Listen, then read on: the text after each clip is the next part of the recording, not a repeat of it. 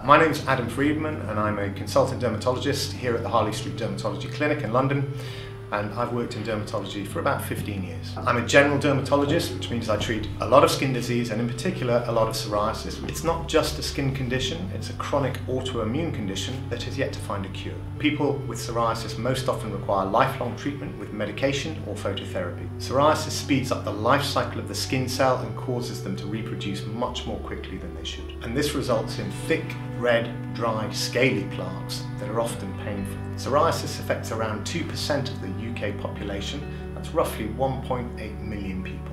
The exact cause of psoriasis is unknown, but there's no doubt that genetics play a role, as psoriasis can certainly run in families.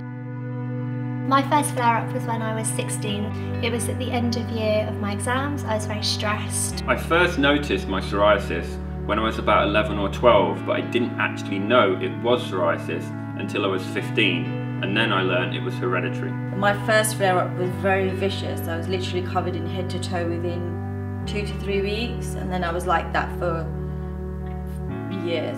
Psoriasis makes me feel self-conscious. I don't like being in crowds. I'm not gonna lie, there are dark days, but you just have to push through because there is light, but you've got to find your own light. Support them and be there for them all the time. I'm happy to be there for her.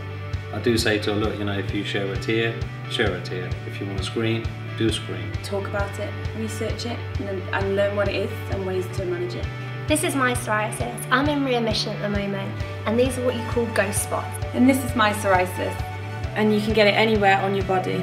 I have it on both elbows and both knees, and it looks just like this. It's really cliche, but it does get better. The challenges I've faced and overcome makes me who I am today. It's made me not care about other insecurities as much because it makes you realise that everybody has insecurities and this is just one of many. When I first had my psoriasis, it used to make me upset and feel subconscious, but now I've learned to deal with my psoriasis and I'm not self-conscious of it anymore, and I've accepted my psoriasis and I've kind of embraced it into myself. I quite like my little spots now. I am the face of psoriasis. I am the face of psoriasis. I am the face of psoriasis. I am the face of psoriasis. And I am not. I am not. I am not contagious. Psoriasis is not contagious.